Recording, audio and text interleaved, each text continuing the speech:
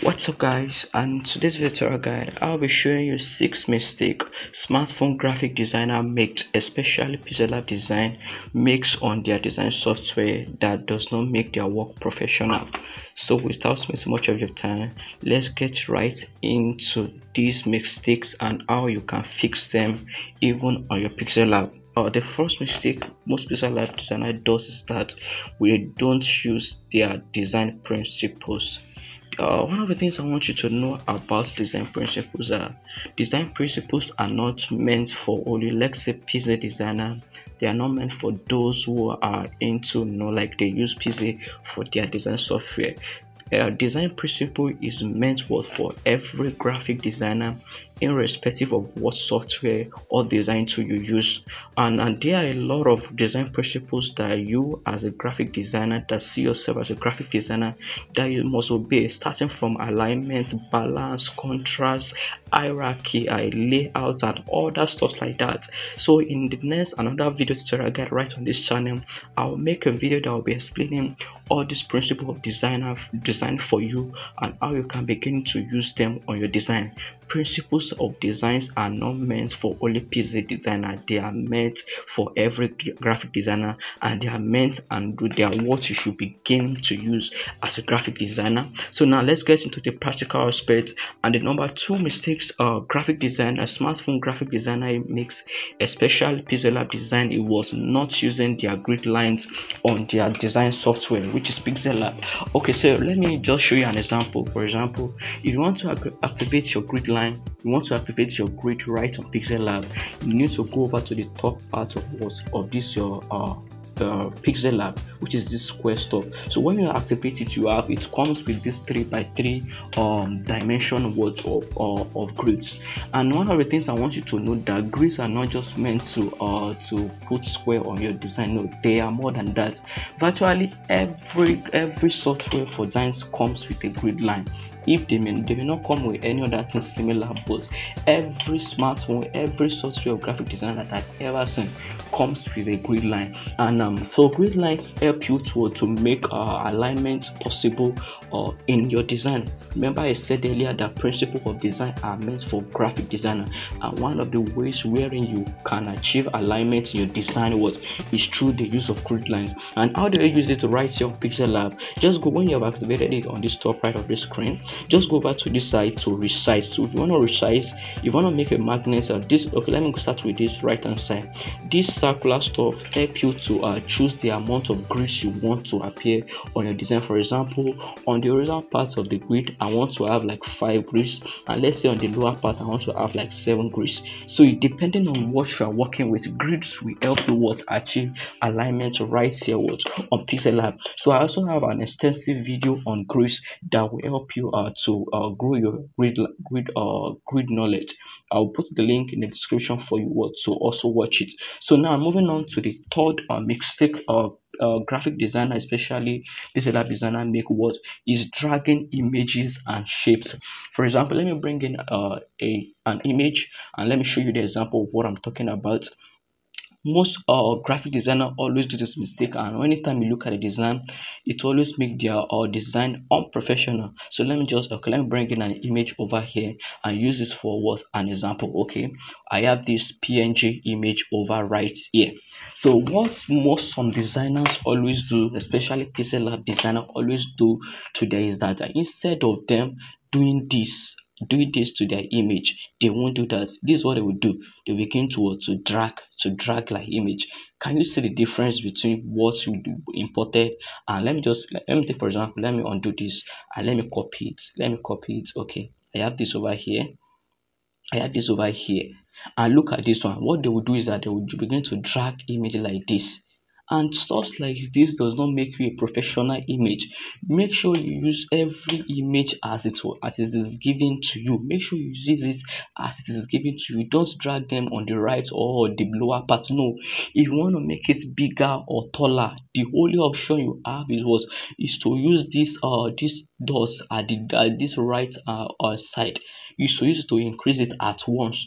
Don't you ever do this or do this what to your image. Now moving on to the fourth mistakes, and the solution to it is what some designer also do is that if they bring in a shapes, if they bring in a shape, for example this like this, if they bring in a shape and they are done like using it on activating it, when they click OK, let's say they want to increase it. If they want to increase it again, another mistake they do is that they will begin to drag it. Okay, let me go back here so that I will show you a more example. Like they will begin to do, let's have something like this. If they have something like this and they want to increase it, another mistake they do is that they will just when they have unactivated, they will begin to drag it like this. And can you see, let me show you something. Let me show you, can you see these angles? Can you see how blurry this look? Can you see how blurry it look? If you do it like that, instead of doing that, let me show you what you should begin to do, not to avoid that. When you activate it on these shapes, leave it on these shapes. Do whatever you want to do. Right when you are activating it on the shapes. If you want to increase it, increase it. If you want to reduce it like this. And with this you still have your shapes intact. And even better still, if you want to make this, just copy this and copy this. Let me show you the difference. If you copy it, this was the copied one. Can you see the angles? Can you see how sharp the angles? And look at this second angles. Can you see how blurry this looks? So anytime you're done with something like that, just make sure you copy and delete the original one. And when you delete the original one, you have your proper shapes on it. And moving on to another mistakes, and the solution to it is that what most graphic designer does is that they just match elements together. They match elements and which distorts their work. For example, let me show you an example of something like this. Elements of designs. Let's, for example, you have like two shapes. You have like two shapes over here and you want to match them. Let me show you a mistake they do. Okay, and they copy it again and they have, or let's say something like this. And one of the mistakes most designers do and how you can avoid is that, let's for example, you have something like this.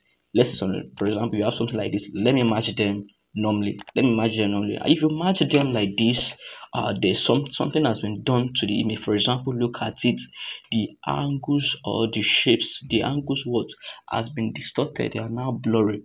And if you work with this, it will make your work look unprofessional. So one of the ways you can avoid this, every time you match shapes, every time you match elements together, is what, make sure you click on it. When you match them together, copy it and delete the original one. When you copy it and delete, this was the copied one. Can you see how sharp the edges are now, because what you copied and like it makes it helps your work better. So, and better still, let's say for example you have two elements like this. Instead of you merging them, in case you want to make correction next time, just click on the two or make it to two image. Instead of merging them, move them together, just like what you can see me do right here. Or for example, okay, just like instead of merging, just click on them, try to make whatever thing you want to do. If you want to increase it right from here. If you want to move it even right from here, or what, anything you want to do. So that is better another and the solution to it. And finally for today, I want to show you the last trick you can begin to use in importing your design right here on PixelLab. The last trick what you need to use was in importing your design on PixelLab. I know what many people will do, what most designers will do is that anytime they are done working on any project, okay, let me just go over here. Let me just go over to one of my projects that I have over here to give you an example. Okay, let me go over to this work over here. So this is my finished work. What most PixelLab designer will do is that anytime they want to save, they'll just go over save as image, just you save this to ultra word and save. I'll show you an example and I'll show you the proof that how you begin to save your image. So this is the normal way of saving design for most PixelLab designer, but now I'll be showing you another trick you can begin to use in saving your design in greater quality. So when you have your design done, you are done with saving it and you are done with everything you want to do. If you want to save it to your gallery. So this trick is a trick I discovered. So just go over to, like, instead of leaving it as JPEG, no transparency, go over to it and click on PNG and go over to this place, go click very high. just save it as very high, or you can use it as custom, but I will say you to go for very high or ultra, but make sure it's on PNG very high, or leave it at custom, then what, save to gallery.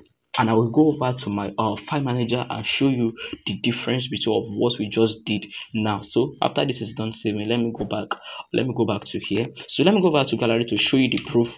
Okay, I have this over here. Let me go over to file, so we show you the proper stuffs we just did here.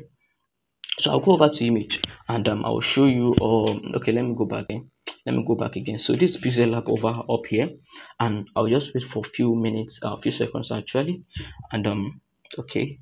Okay, I just show you the proof. This is the first one we saved. And I want to show you something. Can you see how blur, or what should I say, blurry, and most importantly, look at the size. Look at the MB size between look at the difference between the first and the second one. This was the one we saved generally as ultra, and look at the second one we saved as a normal stuff that I show you the trick. And look at these images over here of so this was the one I saved using just the normal saving version, and look at the MB over here. The MB says 2.92, and when I use this trick of saving it to PNG and using very high, it gives me what, it moves from 2.92 what to 4.71 MB. So this is the end of today's video tutorial guide, and I believe you've learned something valuable as a PixelLab designer or as a graphic designer. So I will make sure you begin to use this in your next project, and it's begin to make your work professional. So if you find this video helpful, so make sure you like this video, subscribe to this channel, and share this video to even other creative PixelLab designers for them to also grow. Thank you for watching.